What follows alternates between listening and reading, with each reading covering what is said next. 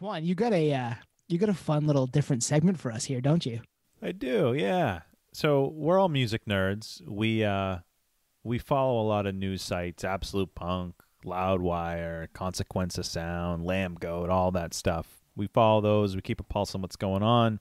But we also love the sites like The Onion and Hard Times. So if you're not familiar with Hard Times, it's basically the music version of The Onion. So it's satirical headlines that, you know, they kind of blur the line of this could be real versus this is obviously satire. So what I was thinking, and actually I kind of thought of this back when we had our 44 guest on, Toby McAllister. He had that pop punk rocker looking for long lost guitar he sold at Portland Denny's for cigarettes.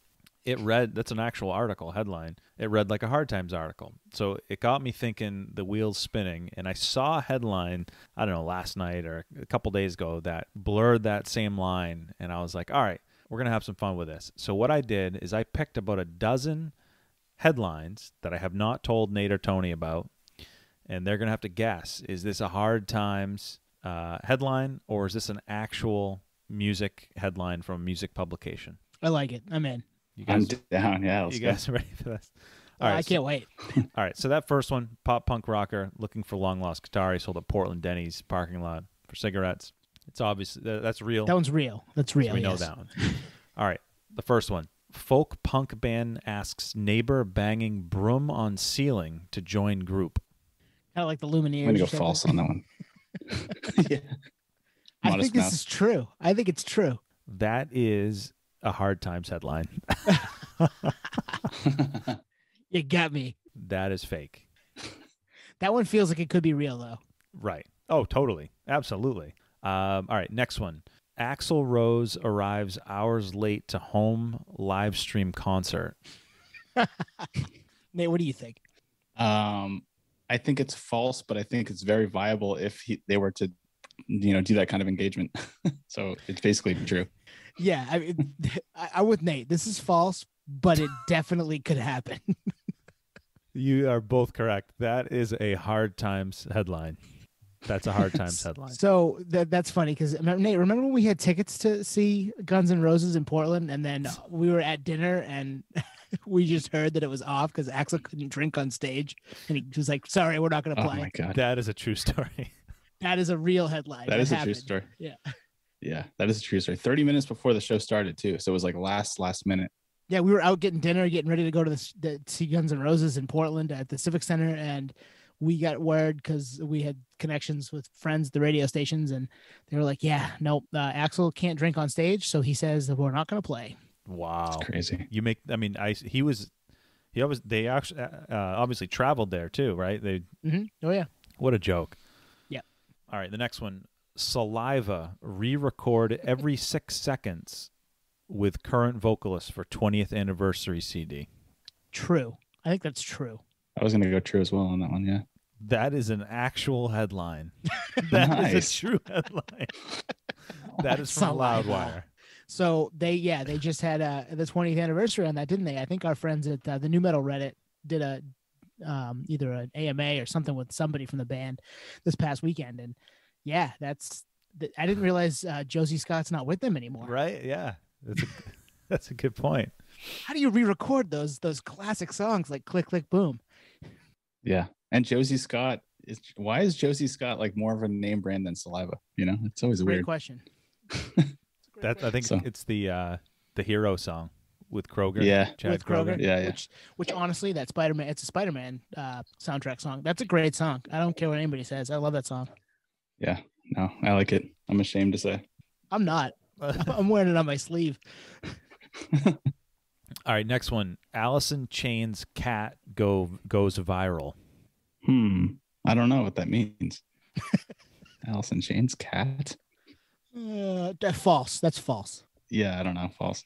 That is an actual headline. What happened? I have no idea. It's from Loudwire. Allison Chain's cat goes viral.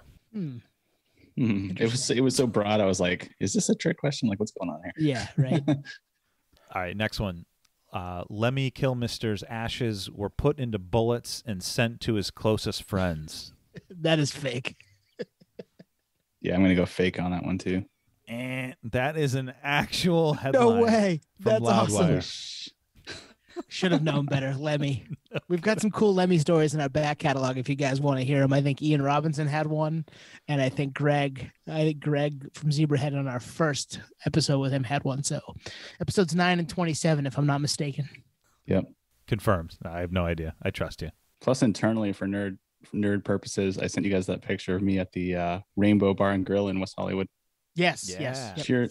Cheersing to, like, I guess he was there every day just pounding Jack Daniels. So if you want to meet Lemmy, you just go to Rainbow Bar and Grill in West Hollywood back in the day before he passed away. Did you get it? Did you get a bullet, Nate? That's the question. Did he give you a bullet? I didn't get a bullet. But you know who did is Bonnaroo headliner Foo Fighters. Dave Grohl was good friends with that guy. I believe that. Yeah. Yeah. All right, next one. Jack White files tax return on vinyl. We talked about Jack White last week, and this is something he would do, but I think it's fake. It's fake, but that's the coolest thing I've heard. That is a Hard Times headline. You guys are correct on that one. He would do that, though. He absolutely would do that. He might have tried. There might be some, might be some valid. truth to that one, yeah. It's just illegal, so he couldn't actually succeed. Yeah. This isn't a 1099. What are you doing? Yeah. This doesn't insert into whatever, the computer doesn't read these grooves.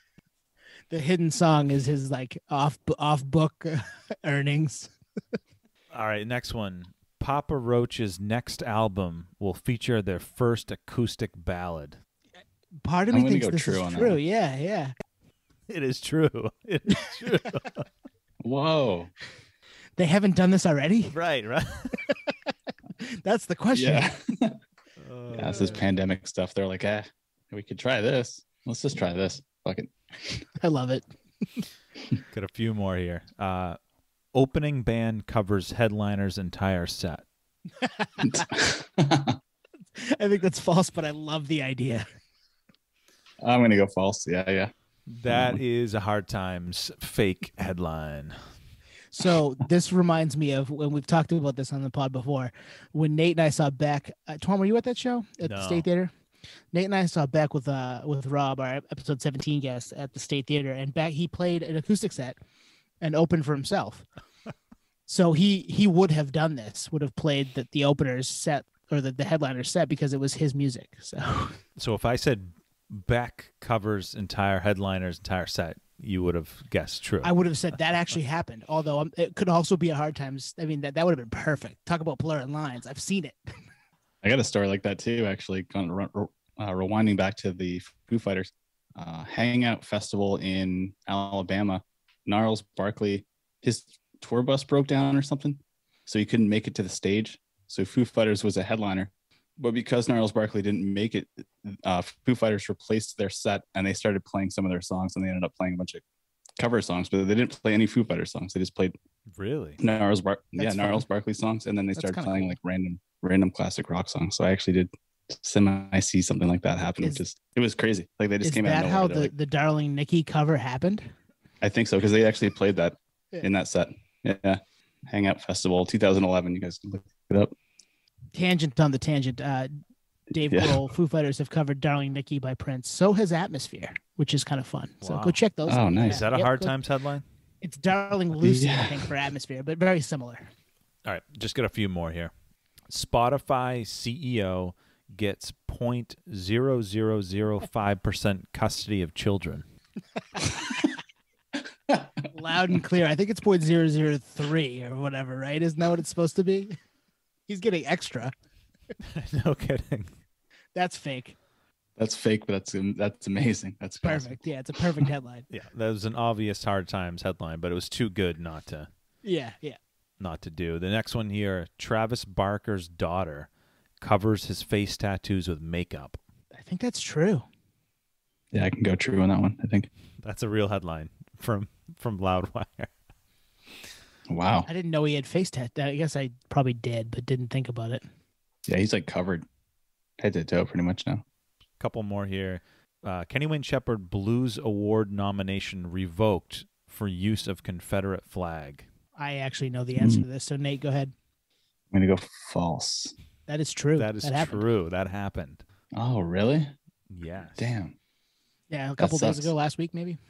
Damn, that sucks. I didn't know that. And actually, I've seen him a few times and like his music, but that's not cool. Yeah. We won't get too political. We'll leave it there. Yeah. Move on. Carry on. That was good. Is that all you have to? I get two more quick hitters Ooh, here. Nice. Sweet. Greta Van Fleet's new song is their most epic yet. That's true, and it should say Greta Van Fleet's new cover of Led Zeppelin is their most epic yet. But yeah. That's true. Is the most epic Led Zeppelin song. Yeah. That is true, and we're going to close it out with this one. The Strokes frontman dismisses blues rock. Please, no more, he says. Julian go Casablancas, true on this right? one. That's true, yeah. That is true. So you guys did very good. I mean, you probably read enough Hard Times articles to know where the lines blurred, but I think I tripped you up on the Papa Roach one, right? Maybe, or the Lemmy one. There's a couple Lemmy back one. there, yeah. Yep. Yeah. Lemmy. No, that's cool. I wish I got one of those. That's badass. The No, I want a bullet. Yeah, I think even if we haven't read them, we're just like we got the nerd Spidey sense going on. Yeah, exactly. That was fun. I can't wait to do that again, actually, because it like triggers stories. It triggers all this stuff. So I enjoyed that. Good call, Twan. Things are just so ridiculous that like they're so probable, like some of those headlines will actually become true, unfortunately. So Axl Rose. yeah.